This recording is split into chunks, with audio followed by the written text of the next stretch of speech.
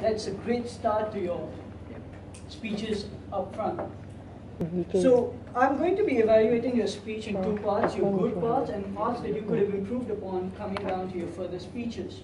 And to start off, I'll catch up on the good parts.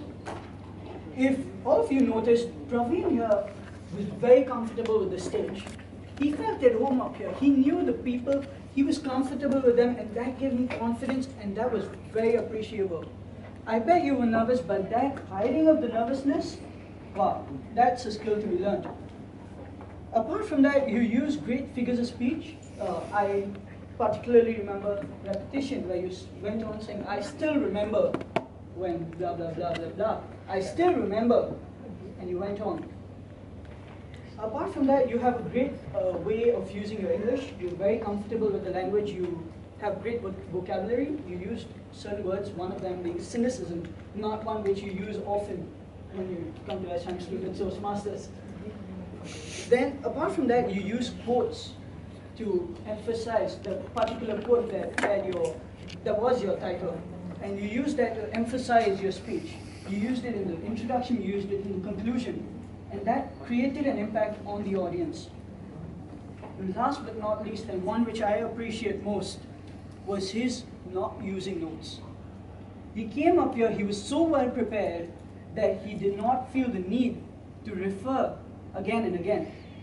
He knew his content, he knew what he was going to say, and that's very appreciable. Now coming down to a few things that you can improve on going down this path that we all are on. You can, I don't know if you noticed, but at the start of your speech you were a bit nervous and you kept going backwards and forwards, and you didn't have a firm stance. And that's why I picked up that you may be nervous. So what I would suggest in a situation like this is that you come to the center of the stage, plant your feet firm on the ground, and look around instead of moving. Because moving is a great way to give away I'm sorry, I was talking and I forgot. Sorry. Apart from that, you could have used pauses.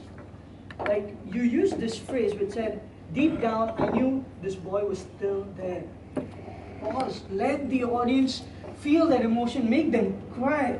You have to be the most serious person at that point of time and let them revel in their glory. Then apart from that, you could have used more voice modulation. Like, you came up to the left side of the stage, go up to a girl and say, damn.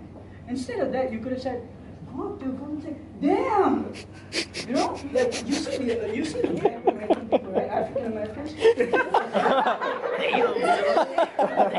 I don't mean to be racist, but they're literally people to learn from. You see their confidence and you see their voice modulation. Have you seen Ice Cube and Friday? Ice Cube and Smokey. They go like, damn! You know it. So I would suggest improving on that and you'll be there. Thank you. Yeah.